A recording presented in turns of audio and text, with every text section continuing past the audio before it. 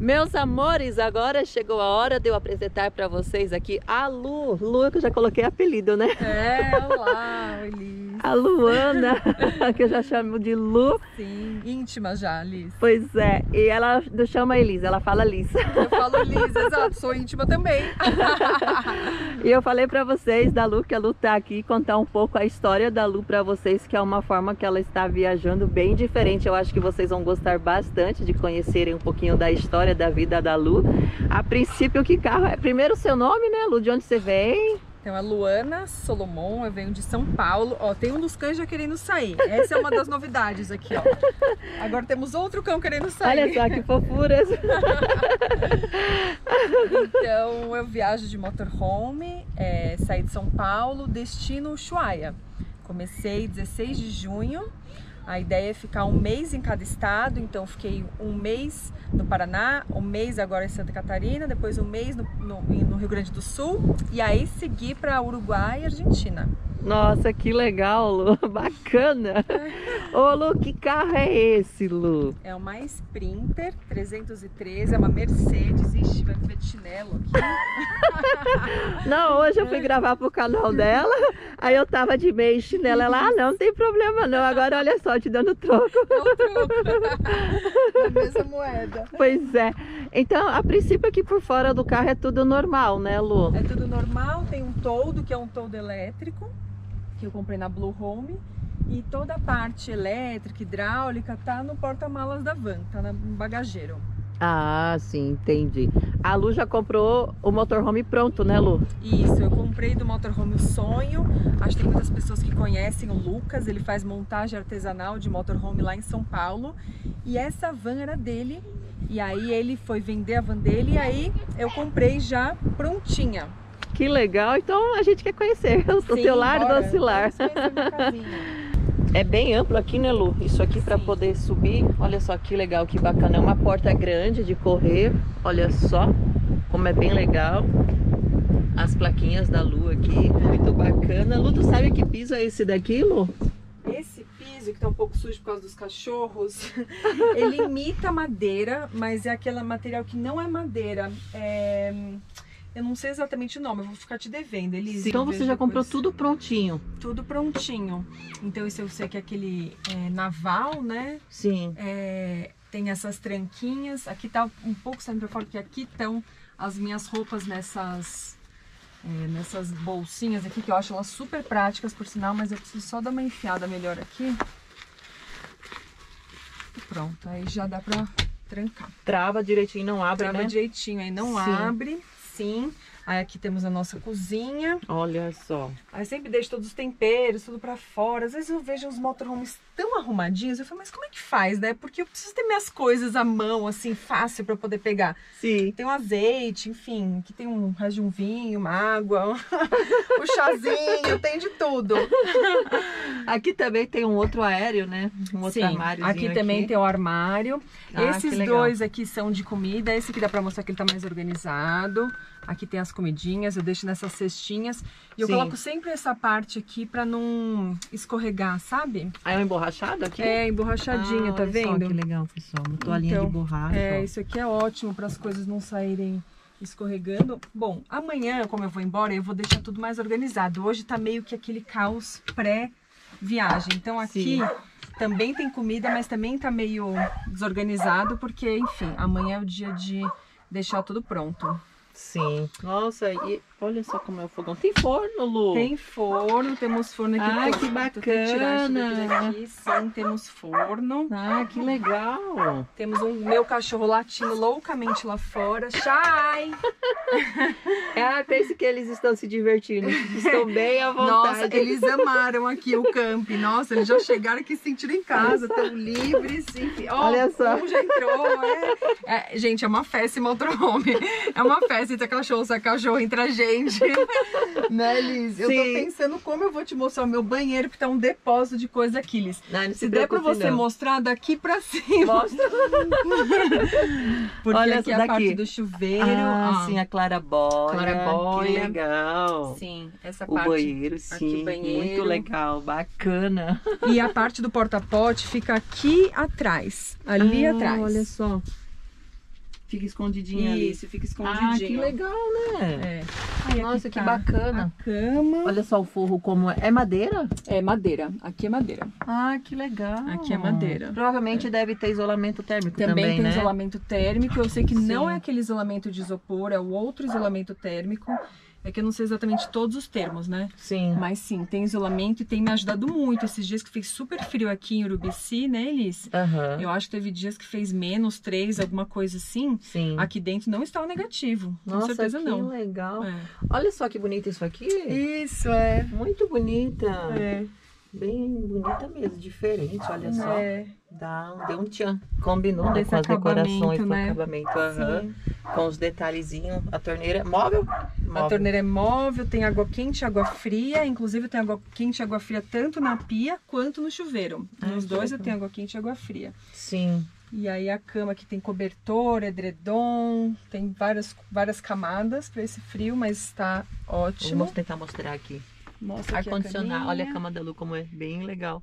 Sim. Ali abre ali o fundo? Ali Aquela é porta só, ali? só por fora. Só por fora, Só por né? fora. Tem um aquecedor aqui também, né? Posso até abrir por fora pra ver. Uma sapateira ou alguma coisa Aqui assim. nessa sapateira acabou virando meu porta-coisas, na verdade. Sim. Então no final foi uma coisa super legal, porque meus sapatos não estavam cabendo lá dentro, porque ela é pequenininha. Sim. Então tudo que é lanterna, sei lá, pochete, estilete, sabe, coisas do dia a dia, eu vou colocando tudo aqui. Fica bem prático. Fica bem prático, já que eu não sou uma pessoa tão organizada, né, Elis? Então é bom deixar as coisas à vista, assim, à mão. Sim. E aqui você tem um frigobar ou uma geladeira? Aqui eu tenho uma geladeirinha. Vamos abrir. Acho que a geladeira eu posso abrir, não deve estar tão que caótica. legal. Sim, a geladeira tá ok. E é grande, né, Lu? Ela é grande, cabe Sim. bastante coisa. Ah, que bacana, nossa. Sim. E aqui, desse lado de lá, é o armário também, faz parte do armário. Aqui é armário né? também, sim. Daí é como se fosse a lavanderia, né? Então tem material de limpeza, essas coisas. Ah, sim, que bacana, pessoal, olha só. É. O que eu adorei foi esse aqui que eu comprei recentemente, que é um como é que chama ele? Escorredor? Escorredor, exato. Esse escorredor eu achei ele excelente, porque você enfia ele na pia, né? Então antes eu lavava a louça, eu colocava aqui e já ocupava muito espaço. Sim. Agora eu já termino de lavar a louça, já coloco aqui, já seca na pia e pronto. Aí já é só guardar. Sim, e parece que ele é dobrável, é? Ele é dobrável, ele faz assim. Ah, que bacana, olha só, pessoal. Ele Fica uma dica aí, ó. faz assim, Olha tá só. vendo? Ele fica fininho na hora de viajar. E fácil depois pra guardar em algum outro lugar que você queira, né? Olha só que legal aqui no banheiro. Muito bonito. O banco. Aqui vira cama, Lu? Então, esse banco, ele vira cama, você puxa aqui, ele vira cama, e Sim. embaixo tá o baú. E aí, nesse baú, eu deixo lá como se fosse um depósito. Então, tem ração dos cachorros, casaco pesado, né? Que, enfim, a gente tá no inverno. Sim. Comida que não cabe aqui nesses dois, eu deixo lá. Então, sei lá, arroz a mais, molho de tomate a mais, tal. Então, fica meio que um depósito, assim, pra mim. Ah, que legal, que bacana. E aqui na frente? Aqui Ó o na grude. frente... Ó o Aqui grude. na frente... Eu já tô brincando com o Gregor. Gente, eu falo que esse motorhome é uma festa. Aqui foram todas as roupas que a gente acabou de lavar, Sim. que a Elisa, inclusive, me ajudou a tirar tudo do varal, né, Elisa? Gente, a Elisa é maravilhosa. Além de tudo, ela ajuda a tirar tudo do varal. Ela, olha aqui, cheguei com as suas roupas. Elas estão todas ali. Como eu viajo amanhã, eu ainda vou dobrar tudo bonitinho e guardar nos lugares. Ah, que legal. O banco aqui é removível, Lu? O banco Esse aqui gira, né? Isso isso, aqui eu já sei que já tá virado os aqui. dois giram, só que pra girar você precisa abrir a porta, né? Você abre a porta e você gira, então aqui é bem bacana, porque se alguém for dormir aqui, ela deita aqui, vira ali o banco, consegue apoiar o pé ali. E essa daqui eu uso muito no dia a dia, aqui pra comer ou fazer alguma coisa. Então eu levanto aqui, sento sim, ali que e legal. assim, é excelente. Pra editar os vídeos. Pra editar os vídeos, né, Elis? Sim, sim, aproveitando aqui, a Lu também tem um canal no YouTube. Sim. Fala aí pra galera aí sobre o seu canal, Lu. Meu canal é Luana Solomon. Eu tenho tanto canal no YouTube quanto o Instagram, mas no meu canal no YouTube eu consigo explorar mais nos vídeos e aprofundar como tem sido a minha experiência de viajar, mulher, sozinha, com 2 cachorros, né? Então, os meus 2 cachorros têm 10 anos já, eles fazem 10 em novembro. Apesar de vocês estarem ouvindo ele latindo, essa energia toda, eles não são mais bebês. Então, um é cardíaco, o outro tem probleminha na pata, então eu sempre ando com os remédios deles, tem que ter essa atenção. Tem que ver se o camping aceita pets, porque tem muitos campings que não aceitam pets.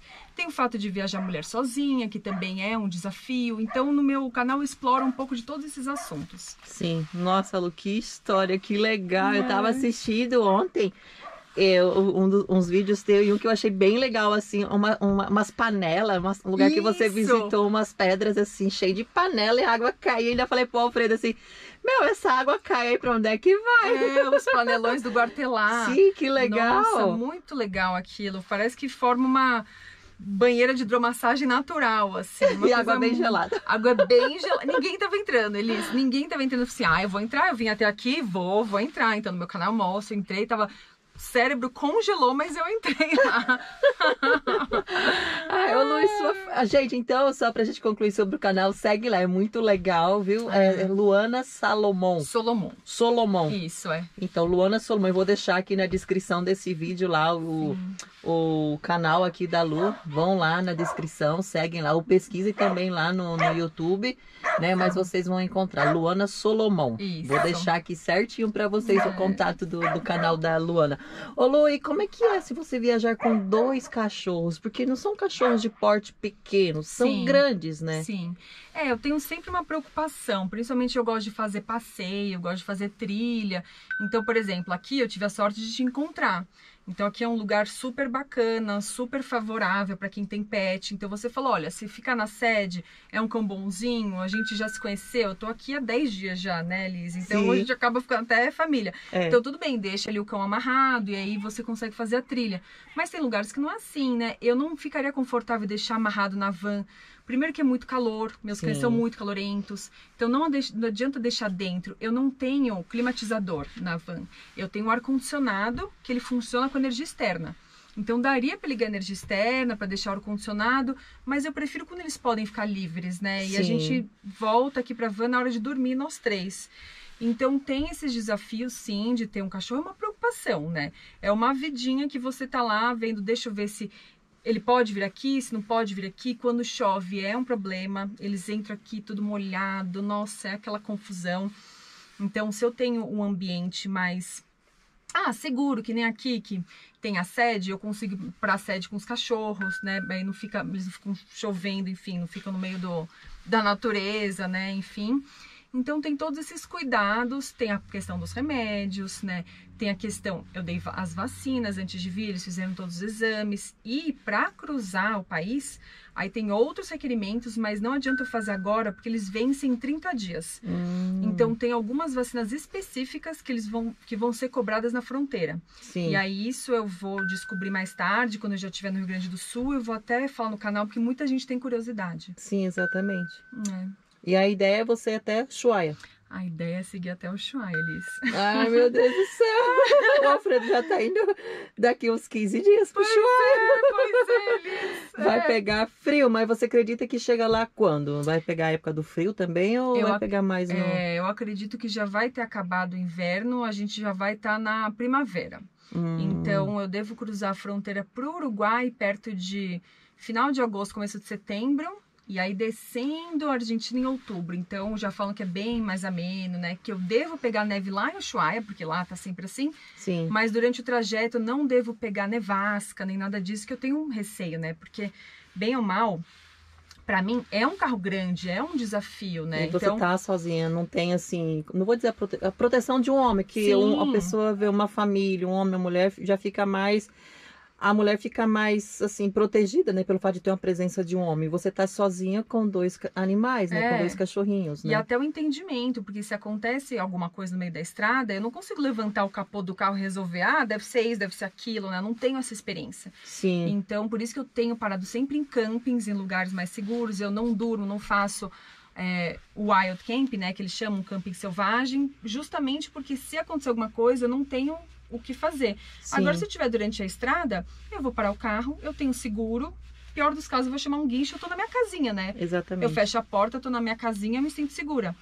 Mas eu não tenho dormido fora justamente por isso, pela segurança, pelo menos por enquanto. Eu não sei se com o passar do tempo eu vou ganhando mais segurança, aí eu vou conseguir, enfim, arriscar mais, né? Ou usar mais, vamos ver. Exatamente. Já furou o pneu alguma vez? Não furou o pneu até agora. Ah, que legal! Não, eu tive uns probleminhas mecânicos no começo, aí eu fiz uma baita revisão, troquei os bicos, troquei turbina, enfim, fiz todo um ajuste e por enquanto tá zerado, maravilha. Ah, que legal. Continue assim, né, Elis, por favor. Sim, é verdade. Ô Lu, conta pra gente, como é você dormir aqui com 2 cachorros? Porque olha só, a vasilhinha deles da comida, a vasilhinha deles da água. Tenho dormindo atrás de você já, né? Olha só. Esse aqui é o que tem um probleminha no coração? Na pata. Ah, esse é o que tem probleminha na pata. Ou judiação. E esse aqui é o... Ele vai até tossir agora. Gente, acontece, eles têm essa tosse. Esse é o Gregor. Qual é a raça desse cachorro? É pastor de Shetland. É uma raça, enfim, escocesa. Então, eles têm muito calor. Por isso que essa temperatura que tá aqui, se bem que agora tá quente, né, Elis? Sim. Mas essa temperatura fria pra eles é maravilhoso. Eles adoram. Eu abro assim, a van, eles saem correndo. Nossa, que delícia. Nossa, que legal. Eles Meu adoram. Deus do céu. Uma aventura. Sim. Nossa. Mas aí eles acabam, você perguntou de dormir, né? Eles acabam dormindo nessa caminha compartilhada, os 2. E eu durmo em cima na cama, né? Eu achei que fosse... Um deles, que é o outro, o Shai, até viria comigo na cama, só que eu acho que não fica bom, porque eu não consigo manter esse chão limpo com eles. Toda vez eu tento limpar a pata deles, eles entram. Eu viro de costas, eles entram, saem, então não daria pra manter limpo. Toda hora eu fico limpando, aí eu tenho meu aspirador da Makita, gente, que é maravilhoso, eu amo também de paixão, uso ele sempre. E aí é isso, ó, tá vendo? Agora ele tá deitado aqui. Olha só, já o ventinho. Tomando uma brisa de -2, aí, ó, aí entrou outro agora. É isso, gente, eu falo, é só festa o dia inteiro, então não tem como controlar, sabe? E ele quer passar e você tá atrapalhando, olha só, tipo assim, você tá me atrapalhando. Tipo isso, lá. Olha só, que graça. Eles vivem em média quantos anos, Lu? Eu acho que uns 15, 17, alguma coisa assim. Eu acho que temos bastante tempo ainda. Pra aproveitar e curtir. Filhos, né? Filhos, a gente cria um amor tão grande pelos animais, né? São os melhores amigos, né? Dizem que os cachorros são os melhores amigos e, de fato, onde a Lu tá, eles estão atrás. Exato. E se a gente chega perto da Lu muito assim, fica conversando, eles começam a dilatir com o ciúme.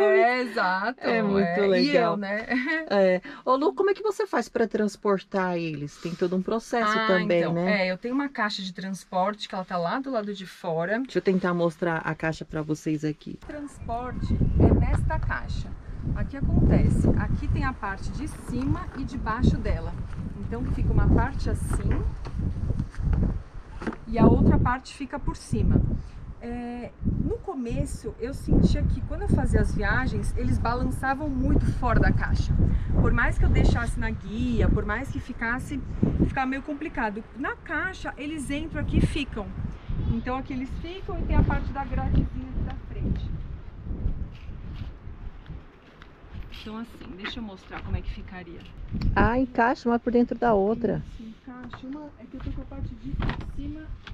Mas assim, só pra ter uma ideia, seria basicamente assim. E aí teria a gradezinha aqui, ó. Né? Então, assim, sim.